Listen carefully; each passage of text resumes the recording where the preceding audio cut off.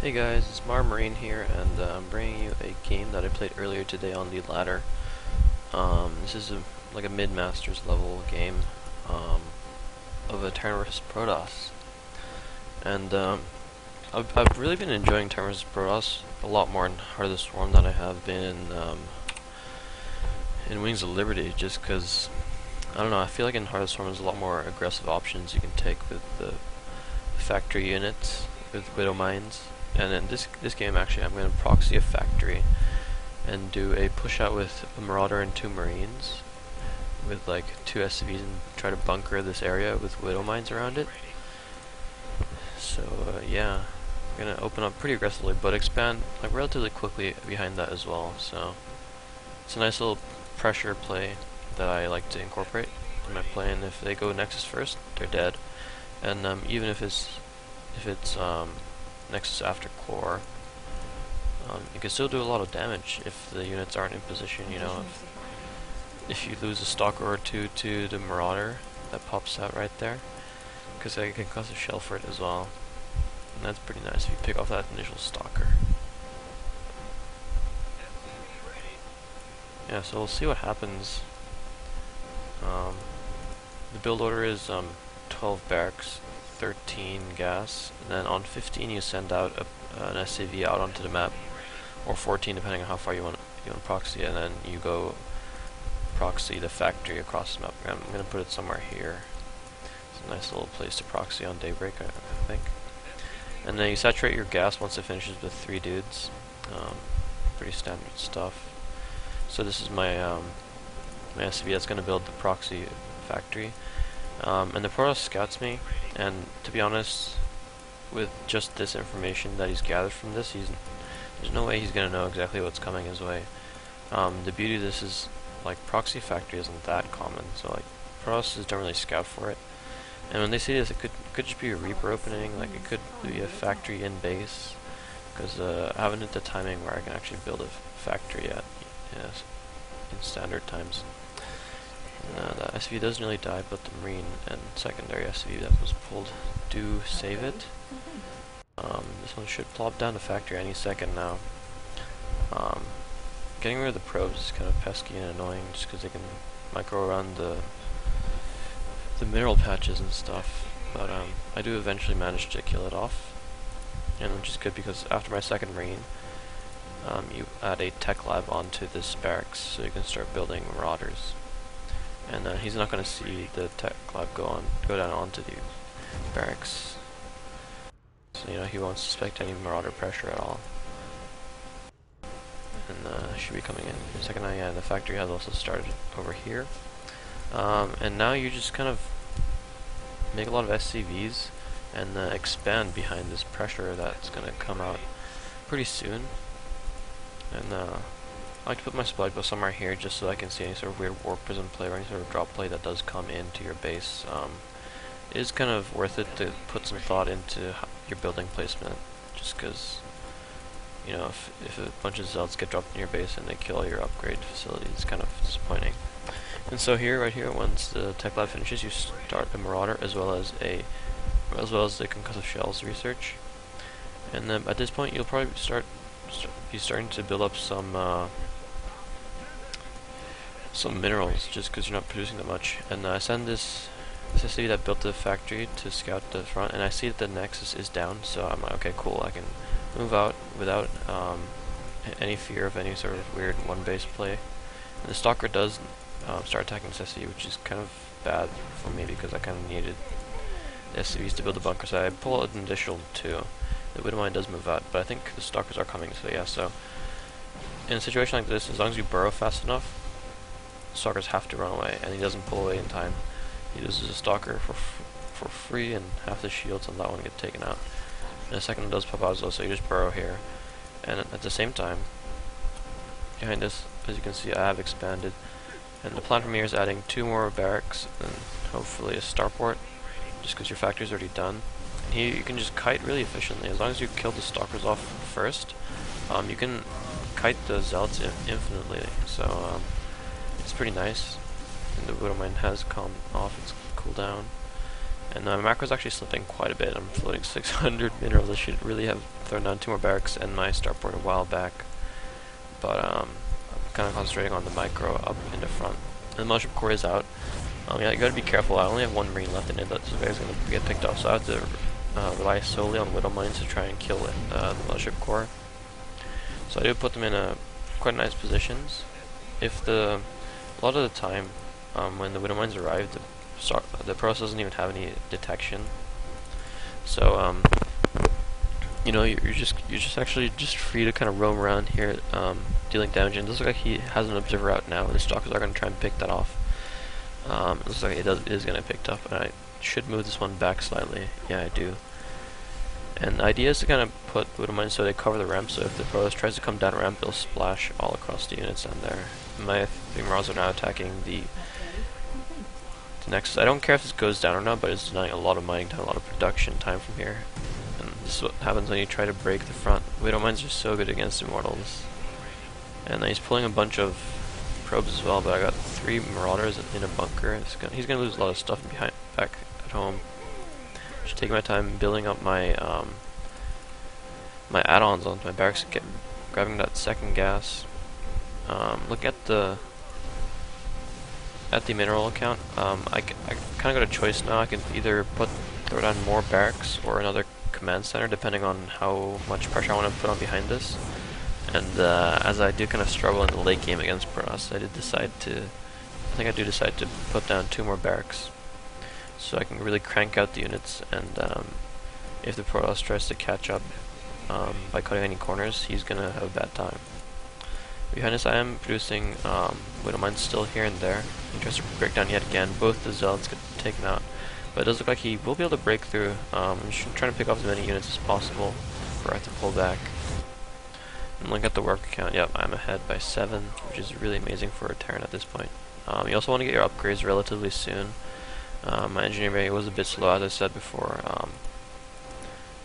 My macro isn't the greatest during all this, just because I'm pretty low APM player, and that's kind of unfortunate. I lose that Widowmine for free, but I should float this factory back now. Yeah, I should start building a secondary factory, and I cancel it because I can just build a starport straight away. Anyways, I start +1, as well as stim and combat shields are on the way. A bunker at the front in case he tries to do an immortal gateway army all in. Looks like he is going to go for Colossus, and I don't know this at this point, but I know he had Immortals, so I know that the possibility of Colossus is quite real. And so I'm just waiting for my first few medevacs to pop out to push out. This is basically going to be similar to the normal 10-minute push out, except it comes a bit later just because that early pressure did push the whole game's kind of time frame down.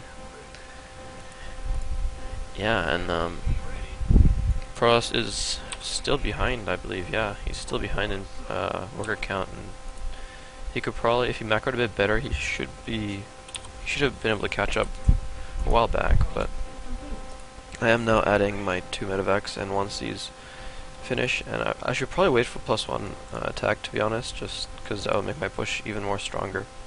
And I know with the 5 barracks production that I have, I should be able to overwhelm my Protoss opponent, who was stuck on 1 base saturation for the longest time. And yeah, the most important thing right now is just macro up, not get supply blocked. Just have guys making supply depots constantly. I'm gonna add my secondary engineering bay and an armory behind this, just because I want my upgrades to be pretty good. And I did get my +1 kind of late, so I kind of want to do the double eBay upgrade thing. And I do move out here onto the map. +1 is nearly done as well. I'm just gonna see what's happening and see if I can make anything happen. I look at this army and I see it's really small, so as long as I target fire the Colossus, I know I'm pretty good, so I do advance into the middle of the map. Behind this, I'm just kind of waiting to start +2, +1, and I'm building up my worker count as well. My workers are a bit behind. I should technically have 50 SCVs of 1 Rax expand in 10 minutes, but I don't. And this drop does pretty good as well. It doesn't actually kill anything, but it does force the Protoss to kind of be scared of drops. I don't know why I focused on this gateway. I don't even get it. But anyways, the point of this drop was just to kind of pull him back, pull him thin, because I saw his army walking back here, so I took a shorter route. So I know I could do at least something. I killed a stalker. I think I might have killed a pylon there, but doing pretty good there. In the units lost tab, he has lost a lot more than me, because his really cost-efficient Widowmine hits at the bottom of his ramp. And I should be adding a third command center pretty soon, because I don't want to make this into a 2-base all-in. I mean, my third is really delayed just because of the opener and how the tempo of this game is going. And I do start Terran ship weapons, which I think is pretty important, because I know he's not going to have that many workers, and he's not going to be able to have secured a third. So I think he's going to stick to Colossus tech instead of trying to tech to Templar tech, just because that's such a detour on the tech tree, and it just costs too much gas to try and support off 2-base. So I'm just cranking constant Vikings as well as the +1 attack upgrade. My infantry do have +1, and +2, +1 is on the way. And I scan, and this looks pretty manageable. I can always pull back as long as much core doesn't land too critical of the time warps. It was a nice job zoning my army out. But my Vikings are just wreaking havoc on these Colossus, and 2 of them have already gone down. They're now focusing down the mothership core, and this time warp is actually doing the Protoss army a really good bit of boost right there. And but at this point, I've achieved what I wanted to do. I did some damage in the form of him killing his gas-intensive units, because Protoss, you know, their armies depend so heavily on that backbone, which is their gas units, like either Colossus, which is in this case the case, and Templar. And as long as I can keep that gas count down, he's not going to be able to invest into other tech paths, so I don't have to worry about getting ghosts anytime soon. My third CC is on the way, as well as 3 additional racks. I want to keep up in that production. I'm just constantly cranking out more units behind this, and I am at like 58 workers, which is pretty good for 2-base saturation. I've been kind of slow on the building of those, but it's not too bad, just because I don't have a 3rd base that I can secure it as of yet. And he did shave down my Viking count by quite a bit, which is really nice for him as well, because it means I have to reinvest into more Vikings instead of being able to build more medevacs for healing. And I do spot that the Protoss army was pushing on the middle of the map. I do position my Vikings in this nice, on top of this nice little ledge here, so it covers both paths of attack that Protoss could take against me. And yeah, I'm just trying to macro as much as possible. I am running out of mineral patches at my main, so I do want to lift off my 3rd command center and land it here pretty soon. Throwing down a 4th command center wouldn't be a bad idea either at this point, just because my production is pretty good. And those look like he was just threatening the attack. He didn't actually want to commit to anything. My upgrades are looking pretty good, 2-1 and 3-2 on the way. +1 air weapons has also finished.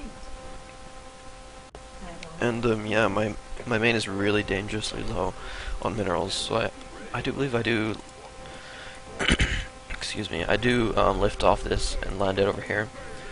I'm just incorporating classical tactic of expanding behind an attack, and this attack is you know, I'm not afraid to pull back, because the point of this attack is to let me secure my 3rd, to preoccupy the Protoss while I secure that 3rd, and if I don't get any damage done, I'm not that upset, because I mean, you know, I still perceive myself as pretty much ahead at this point. And I do swing around to the 3rd position to see if there's anything there, and if the Protoss army is out of position, I should be able to snipe it, just because of my high marauder count right now. I do stim in to go in, and it looks like there's a nexus there, and I position my Vikings on this ledge yet again, and it does look like the stalker count is really low for the Protoss, so therefore my Vikings just kind of reign supreme all over the Colossus, and nice force fields do prevent me from kiting all these zealots, but my upgrades are at 2-2 to his +1 armor and 0 attack, so my Marauders and Marines backed with the medevacs do manage to beef it out, and I have another small force coming from the back stimming in, and this is pretty much GG. I haven't really saturated my 3rd because I am preoccupied by trying to micro this, but yeah, so this was a Pretty cool game, I thought. Protoss is researching Storm and has Templar tech, but I mean, I sniped his third. There's no way he's gonna have enough gas to do that. So at this point, I'm just cleaning up, waiting for him to leave. But yeah, I just suggest that if any of you are having problems with TvP, to try this kind of Widowmine pressure. So it was 12 barracks, 13 gas. At 15, you send out an SCV to the middle of the map to build your proxy factory. And I do believe your factory goes down at around 17 or 18 or so, and then the Protoss does kind of cry out imba, and then leaves. And yeah, I hope this was a bit informative for you guys at least, and I'll see you guys next time.